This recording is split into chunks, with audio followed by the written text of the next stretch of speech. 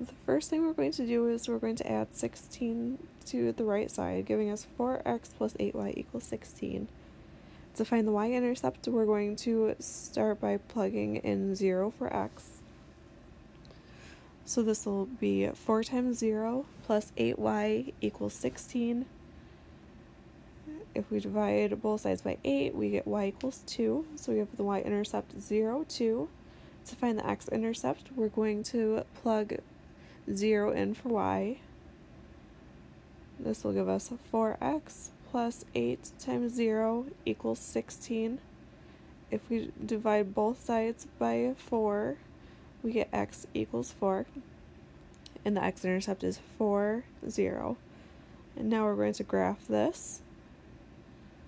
We're going to start by graphing the y-intercept, which is 0, 2. And now the x-intercept, which is 4, 0.